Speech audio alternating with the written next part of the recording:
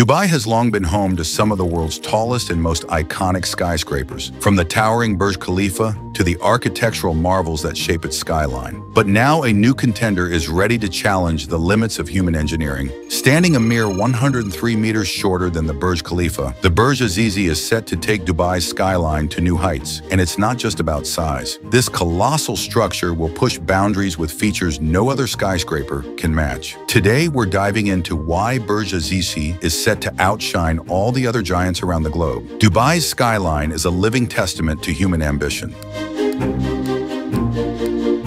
From the Burj Khalifa, the tallest building on Earth, to the innovative designs like the Cactus Tower, the city has become a playground for architectural brilliance. But now a new titan is under construction. Dubai isn't slowing down. That brings us to the Burj Azizi.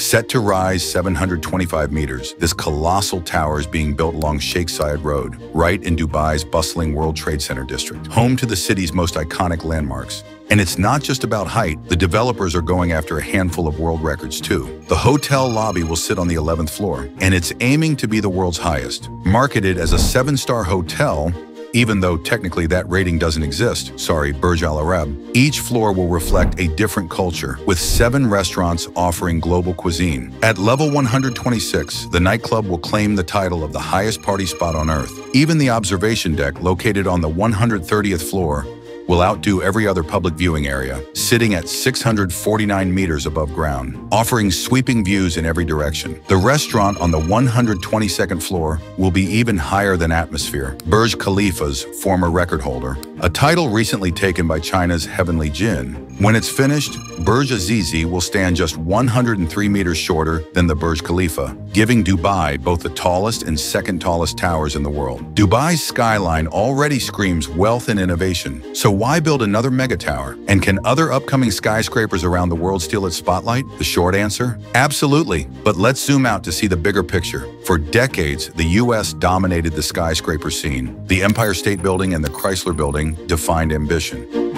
In the 70s, the World Trade Center pushed the limits even further.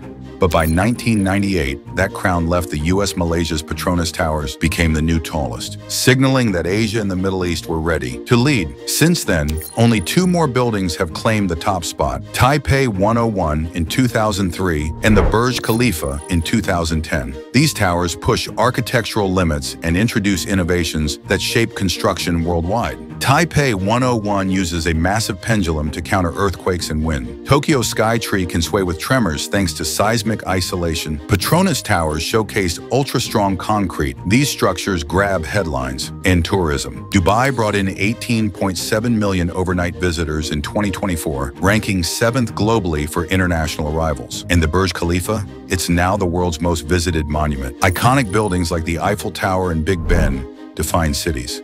And the Burj Khalifa did that for Dubai. Holding multiple world records reinforces Dubai's identity as a global leader. But other cities are now vying for the spotlight. Let's look at the current top 5 tallest buildings. If Burj Azizi were completed today, it would take second place at 725 meters. However, several future towers could disrupt that. In the US, Oklahoma City's Legends Tower is approved for unlimited height, but is currently targeting 581 meters. Symbolic of Oklahoma's statehood year, 1907. Malaysia's Tradewine Square Tower was supposed to reach 775 meters, but it's been on hold since 2018. China's Shenzhen Tower, at 642 meters, could become the country's tallest. Russia's Lakta Center 2 is aiming for 703 meters by 2030, with more usable office space than Burj Khalifa. Then there's Kuwait's Burj Mubarak Al Kabir, planned to reach 1,000 meters by 2035. Egypt is in the game too, planning a 1-kilometer obelisk-style tower in its new capital, the Obelisco Capitale. And Dubai? It's got more in the pipeline. Dubai Creek Tower was once envisioned at 1,300 meters, the tallest ever, though that's now scaled back. Uptown Tower 1 is targeting 711 meters. Meanwhile, Emaar, the developer behind Burj Khalifa, is planning an even taller super tower. But the real wild card? Jeddah Tower in Saudi Arabia, the most serious contender to break the 1,000-meter barrier. Originally paused for years, construction has resumed and is. So if Jeddah Tower finishes first,